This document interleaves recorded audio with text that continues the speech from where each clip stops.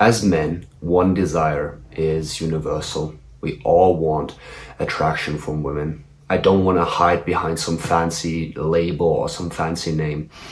I want attraction from girls because of the way I look, because of the way I speak, because of the way I think. I want women to be attracted to me, and I'm sick of all the self-improvement YouTubers hiding behind the Sigma male mask of, oh, I don't want women to be attracted to me. I still want women to look at me and think, oh, I would like to have this man. And of course you want this too. It's completely normal and it's necessary for men to have this. This desire that you have has driven men hundreds of thousands of years to do things that were absolutely necessary and that required an energy that would otherwise not be possible. God created men and women. He didn't create the men to just be alone. He didn't create the women to be alone. He created them to be together. So let's today find out how to build an attractive body, an attractive mind, so that women can look at you and think, oh, this guy actually looks good. So science can say a lot, but fuck science. We're not here for science. We're here to make progress. So let's not fucking look at all the science studies and let's not look at everything. Oh, let's back up what we're doing with science. Shut up, nerd. Let me explain it to you like I would explain it to a 3-year-old so you can understand it. A couple years ago, I was trying to do the same thing as you did, and guess who helped me back? Fucking self-improvement YouTubers who were telling me, oh, let's back it up by science. Let's tell him about the macros. I'm sure he's gonna care about it. I know that you don't care about protein. I know that you don't care about fucking testosterone or whatever. You don't care about these things. You care about the end goal, which is an aesthetic and attractive body. So let's fuck all the science. Let's throw all of it out of the window. Let's look at what worked and what didn't. And I'm going to start with explaining to you what we're going to go over in this video. We're going to go over 3 main realms of improvement, and they all hide under the roof of self-improvement. So we have 3 pillars, which are gym, diet, and mind, which actually has 2 sub-pillars, but we're going to get to that in a couple minutes. And we're going to start off with the gym, then go to nutrition, and then go to improving the mind. All the parts of this are absolutely necessary, because if you leave one column out, the roof isn't stable at all. And we need the roof to have a good looking house and therefore a good looking body and a well-rounded physique. So let's now start with the first thing, the gym. Now, first of all, many people make the gym so complicated, and especially in self-improvement videos, this is a problem. They tell you about perfect rep ranges, perfect weights, perfect programs, and everything is just optimized. And then you see some people, like for example, me, who have basically a freestyle training program who still seem to make more progress. I'm going to show my stats in this that I got from an analyst, from a machine that I got myself analyzed by, and it shows you that I made 2.5 kg muscle mass, lean muscle mass, in the past year, or in less than a year, which is actually pretty good progress if you think much about that, or if you know much about it for that matter. But let's not be concerned too much with numbers. Let's think more about what we actually want to do in the gym. And what you're going to do is very simple.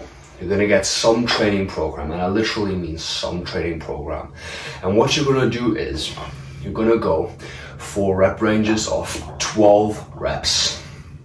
That's right, you're not going to do more than 12 reps, and you're not going to do less.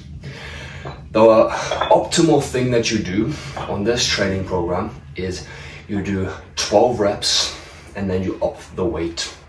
So for example, I have done probably like 50 reps with this weight. I should up the weight, which is right now at probably 7 or 8 kg, to about 20 kilograms. I should significantly up the weight because I can just curl this like air. And I'm getting a sick pump right now.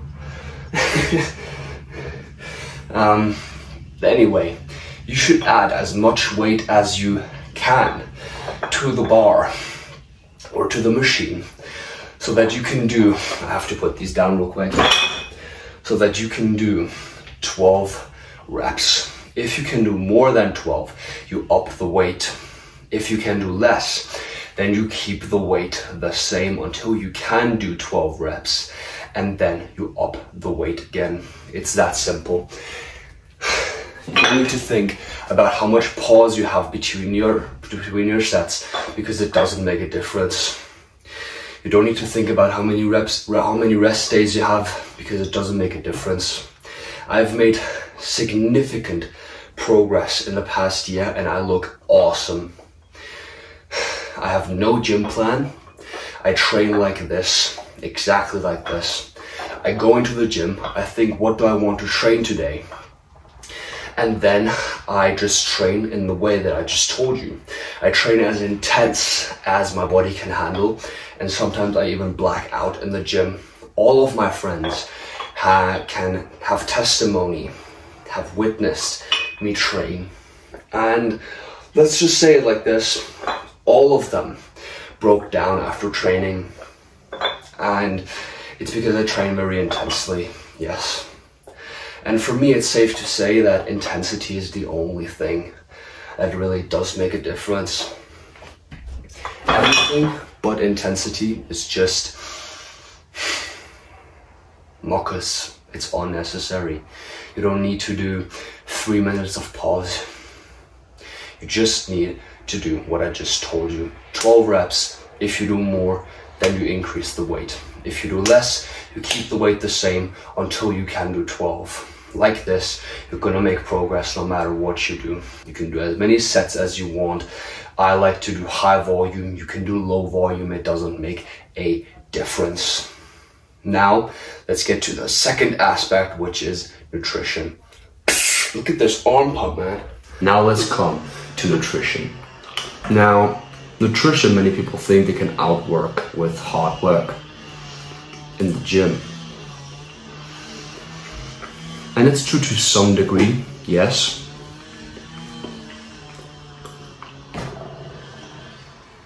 But you should not have to outtrain it, because then you're gonna make less progress. So let's just eat right, and let's do it in the most simple way possible. I'm not gonna talk about macros. I'm not even gonna say the word protein or carbs or whatever. Many people make fancy science about this, and I'm gonna make it as easy as probably anyone has ever made it. I don't think you have ever heard something explain nutrition this easily. Eat what you could hunt is what you need to memorize for this. Maybe you should write this down. Eat what you could hunt. Could I hunt this cashew nut? Yes, I could. Let me explain to you what I mean by hunt. By hunt, I mean gather or hunt in nature. Let me ask you a different question so you maybe understand it better. Could I hunt pizza? Could I gather pizza in nature? Of course. I could just throw pizza in the forest and then say I found it in the forest, but no one's probably going to believe it. So just ask yourself every single time before you eat something, could I find this apple in nature? Yes, I could. And unless a snake recommended that I eat it, I can eat it. And there's nothing wrong with this diet. So if you can hunt or gather it, it's healthy. And you can show this diet advice to any nutritionalist, any fucking doctor, and I don't think they will be able to disprove it, because it works. I have results for it to show, and I think you will have results for it to show that this is healthy if you only follow it. Now let's get to the next and last thing, which is mind. Now let's talk about mind and mental health, because this is not talked about enough. Chads are killing themselves. Mental health has never been worse, and it's because of TikTok, Instagram, and YouTube. I'm not gonna be telling you the usual shit that all the other people tell you, like quit porn and quit masturbation because they're the evil people. No, porn is not evil. Yes, sure, it's also evil, yes. But in the Bible, it says in the Gospel of John, which I read to this morning, Jesus is in front of Pilate, and Pilate says, "Do you know that I have the power to free you?" And Jesus says something along the lines of, okay, you have smaller sin than the guy who delivered me to you. And what is happening right now is that Instagram and Facebook, or X, or however it's called, and all these platforms that are basically softcore porn, if you look at it, it's naked women everywhere. They're basically wearing nothing. If you look at it, it basically delivers you into the hands of porn. So who is really the evil one? Porn or Instagram? Instagram. And I'm just gonna say Instagram. Whenever I say Instagram, I also mean TikTok, YouTube. You know what I'm talking about. All social media is entirely evil, because even the good ones, even the good, healthy content is fastly cut and makes you basically want porn. The only thing that really helps, the only thing that is really good for you on social media is self-improvement. And that's like 1% of the whole social media sphere. Everything else makes you feel bad about yourself and therefore crave porn. But let me take a different approach at bad habits. Everyone else frames bad habits as the cause of your bad mental health. It frames porn, jerking off, which is mainly the cause of bad mental health. And of course, all the other things like not being in shape, having hormones that are out of balance, having low testosterone and high estrogen. All these things are framed to create bad mental health. I'm gonna frame it differently. They are not the cause, but the symptom. It's like leg pain. You don't have leg pain, and therefore you have tight muscles in your leg. You have tight muscles in your leg, and therefore your knee hurts. And therefore, and let me explain this to you, therefore you don't watch porn because, therefore you don't have bad mental health because you play video games, because you watch porn, because you jerk off, because you waste your time, because you have a bad body. You have a bad body. You have this addiction for video games. You have this addiction for Instagram. You have a dopamine addiction because you have bad mental health. Bad mental health is the real cause, and we're gonna do two things with this routine that I'm about to put you on. I'm about to put you on a meditation and gratitude journaling routine. And what you're gonna do is, for 14 days, you're gonna reduce your social media time to 0. I don't believe in mitigation or in reduction. I believe the only way you can get away from this is by cold turkey, just putting it out, just deleting the app and never installing it. The problem though is that most YouTubers talk about only one side, and that one side is delete the app and quit the bad habit. But we have just learned that the bad habit isn't the problem. We've just learned that what they tell you is basically bullshit, because the bad habit is only the symptom of something bigger, which is bad mental health. So we're going to get the apps away, but we're also going to work on the cause. We're destroying the symptoms by throwing the apps out, by getting it away from our availability. And we're also fixing the main problem, the cause, which is mental health. I'm going to talk about porn because it's especially hard to defeat that later. But first, let's talk about basically everything in mental health. Meditation is like bicep curls, bench press, squats, and in general, the gym for your brain. I could tell you about all sorts of small things like studies, different meditation kinds, and different meditation effects. But let me just tell you that meditation does wonders for your mind and for your mental health, and therefore helps you quit pretty much any bad habit, and it will be easy to drop bad habits. They will drop actually by themselves if you do it right. And right now, I will actually teach you how to do it right. So close your eyes right now and just follow my voice for a couple seconds. Just close your eyes. You breathe in deeply and hold your breath for a second. And then breathe out again. And you pay attention to every small little aspect of your breath being. You feel the cold air coming into your nostrils and just filling your lungs with air. You feel how the lungs are pulling in the air. And you feel your nostrils and how they suck in as much air as possible.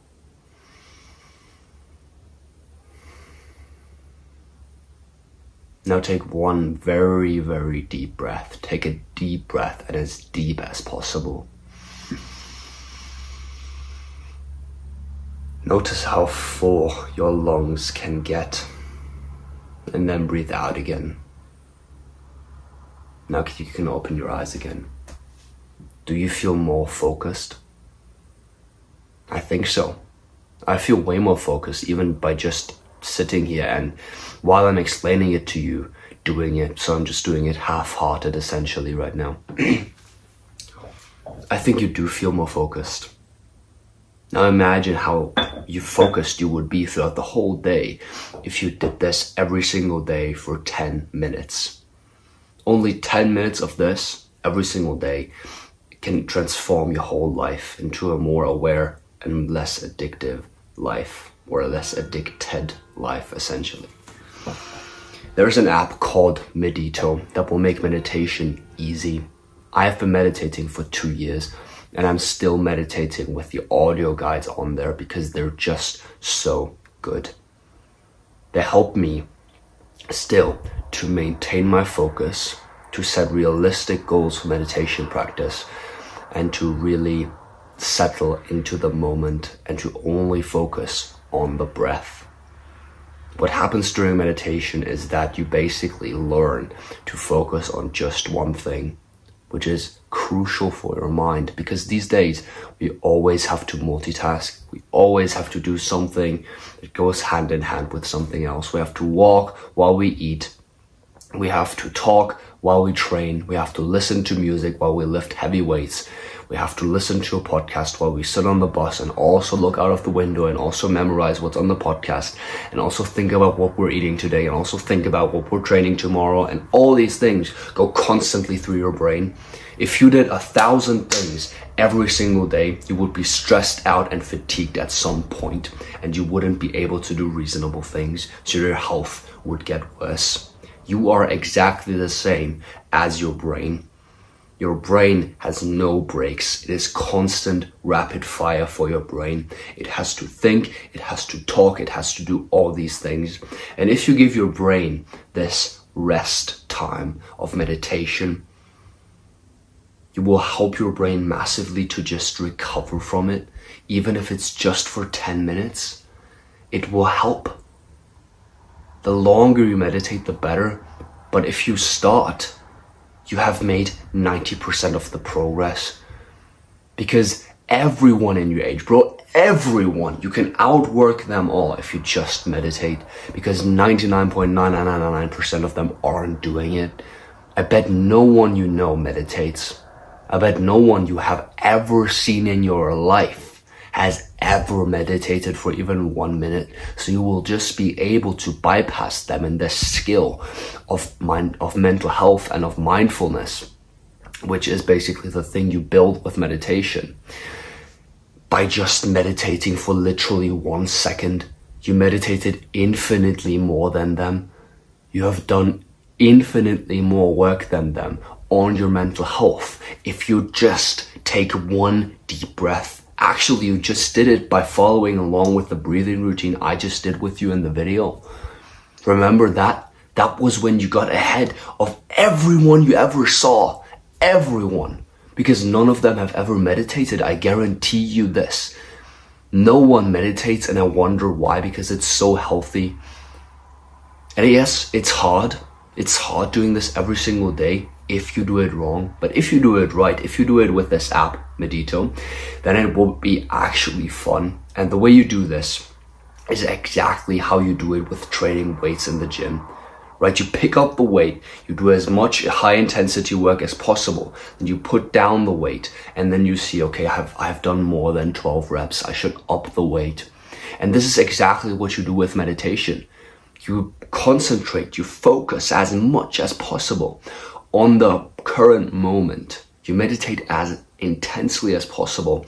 And when you are done with your meditation, you see, okay, how intense was my focus? Was it good or was it bad? If it was bad, you either downgrade the time depending on how bad it was, or you stay at the same time if you feel like, okay, yeah, I could do this better. But if you feel like, okay, yeah, this was almost perfect focus, then you up the time. You up the time by 1 minute, 2 minutes, 3 minutes, whatever. Whatever you feel like doing, do it. You have your whole life to try meditation out. You can meditate when you're sick. You can meditate with a broken leg. There is no excuse for not meditating, and you will only have the benefits of meditation for as long as you meditate. And as I said, the benefits of meditation is an addiction-free life, which to me is worth a lot. People go to therapy for thousands of dollars of therapy, right? They go there and pay some therapists for the secret I just told you. Just meditate and you will be freed from most addictions. Just try it for yourself and you will be surprised of how good this works.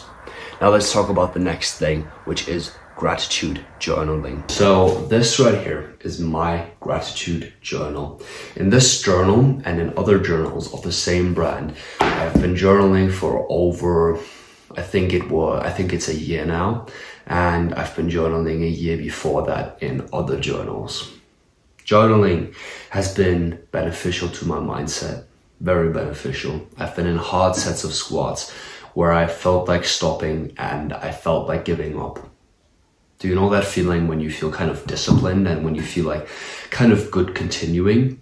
Yeah, I was above that. I was like, let's actually quit. It doesn't make sense. I just want to go home, go to sleep, go to my girl, whatever. But I didn't stop because of this. I wanted to write down in the evening, I'm grateful for pushing through the hard sets of squats today. And I did. I went through more hard sets. I made more progress just because of this. And I felt better for the progress that I made. I made days that seemed bad to me feel good. I got better sleep, better mental health, and more fulfillment and joy out of life by expressing gratitude every single evening and morning. And you can do the same for yourself if you just follow the steps that I'm about to tell you. And what you're going to do is the following.